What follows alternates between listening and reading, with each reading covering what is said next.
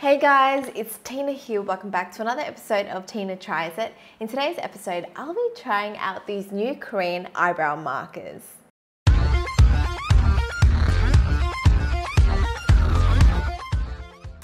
These are called the Gong Minn brow maker. I don't know why, but the name makes me laugh. It's from a Korean brand called Chosungah 22. They're the same brand that developed these cool finger pen makeup that I reviewed before. This one is 16 brand, so it's their sister line. What's really cool about this product is the applicator. It has a brush and sponge tip in one. The sponge tip kind of reminds me of a highlighter, and I think when you look at these, they do look like highlighters themselves, so it could totally be mistaken and put in your stationery drawer. These are designed to define your brows as well as hold your brow hairs into place, and there's 4 shades to choose from. So I'll be trying out all the colors on my brows today so you guys can see what it looks like. Also, if you're in the US and you want to try these out, you can find them at Sephora. These are $22. If you're in Australia, you can find these online at Mecca for $31. On the Sephora website, it does tell you how to use it. You're supposed to brush the product against the growth of your brow hairs, so the opposite direction. Then you go the other direction after. So I guess that helps to coat all the hairs. Then what you do after is use that sponge tip to fill in any sparse areas. So I'm gonna take my brows off and try it on. Now I can't literally match my brows to my hair because they don't have pink in this, but I think I shall go with maybe light blonde first. Either way, I'm gonna try all the colors out for you anyway so you guys can see, so I'll try to find a shade that matches. Here's a close-up of the applicator. You can see it does look really unique. I've never seen anything like this. You can see that there's the sponge tip applicator and then the brush that you normally would get in a brow gel. So first I'm gonna go in against the growth of my hair, and I'm just using the brush part first just to coat it, and then I'll go the other direction and I'm just brushing it up and out. So I'm done using the brush to apply it onto my hairs. Now I'm gonna use the tip. You can see here that I don't really have hairs down here, and it kind of gets thicker up here, so I have a bit of space here, and I guess in the body of my brow I could use a little bit more product. So I'm going to go in, try this out. I'm just using small strokes, and I'm really light-handed with this. So I'm just going in, I'm just using that tip to, I guess, just apply the product, the gel, onto the sparse areas. And then I'm just going to go in with the brush again and just brush it through. I feel like it does take a little bit of practice with the tip because, I've never used anything like this. So you just kind of work it in and be really light-handed. So that's what the brow gel looks like on. I feel like it doesn't give you that really nice defined look if you're used to using pomade or your pencil. I feel like, when you use your pencil or something, you can get a really nice sharp line, but with this, it's kind of a bit more diffused and not so defined. So I think it's good if you guys like that natural look. Another option is you can always go in with concealer to clean it up. So I actually might do that. So I'm just gonna go in with my concealer to, I guess, carve out my brows, make it look more sharp and the lines more crisp.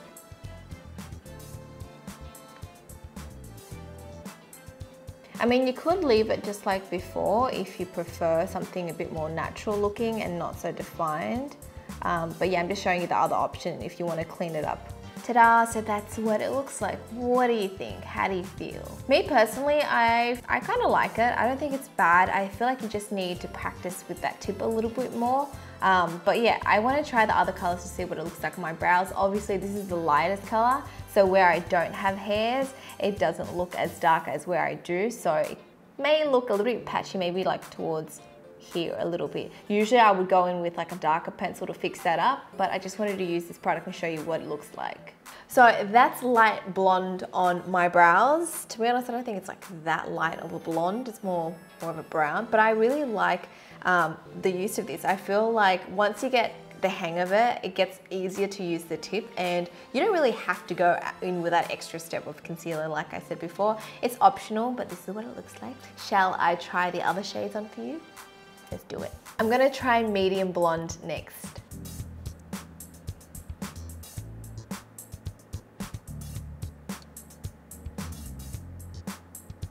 This is what medium blonde looks like on my brows. I feel like as I keep using this, I get better at it. I don't think I need to go in with concealer with this shade. Let's just admit I did do a pretty good job. On this brow, I'm going to try out grey brown.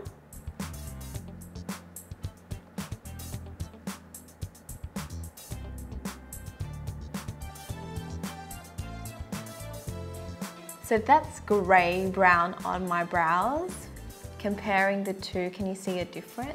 This one is slightly darker, and that one's I guess more brown. So I guess if you have black hair or like quite dark hair, this grey brown will look really nice. The last shade I've got here is black brown.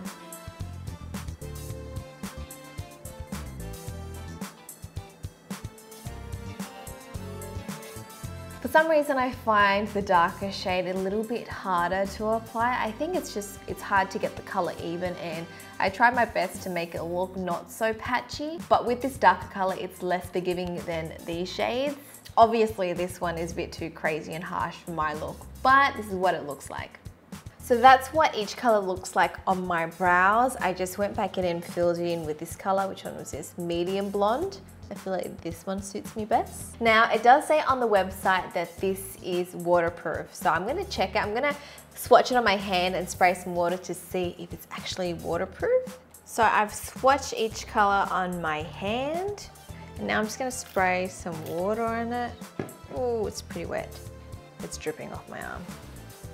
And then I'm just gonna get a tissue and just whack that on and just see if it's there. Oh my God, it's still there. And it only transferred like the tiniest amount just there. I'm just gonna wipe it and see if it comes off. Wow, it actually stays, none of it came off.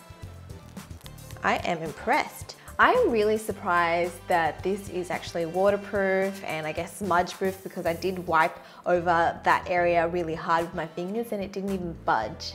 I definitely really like this product. I may even admit that I love this product, even though this is the first time, but as I tried each color on and I got better at using the applicator, it looked really good. So this is my brows without actually using concealer to clean it up, and I really like it. I feel like I just have to use this now. I don't have to use like a brow mascara after, or go in with like 2 different colored pencils or eyeshadow to blend the front out. So it's definitely like made life much easier when filling in my eyebrows. I'm trying to think of something I don't like about it, and honestly there's nothing. I really like the packaging. It's really cute. It's like little highlighters. It reminds me of school stationery. The formula is great. The applicator is great. There's nothing bad I can say about this. So I think I'm gonna rate it a 10 out of 10. Yep, I have not rated something a 10 out of 10 in a while, but I absolutely love this. It's just, I don't know, you guys need to try it. It's actually really good on your brows. And I just love the results. I love how easy it is. And it's just like all in one. You don't need like 3-4 products to do your brows now. Also, I think the price is fairly reasonable, because I've spent like $20 on a brow pencil and then I have to go buy like a brow mascara on top. So the price is pretty affordable. What are your thoughts on this product? Could this possibly change your brow game? I feel like it is definitely going to change my brow game for sure. Anyways, that's it to this episode of Tina Tries That. I hope you guys have enjoyed this episode. If you haven't already, make sure you click subscribe below to stay updated with future videos, and I'll speak to you guys next time. Bye!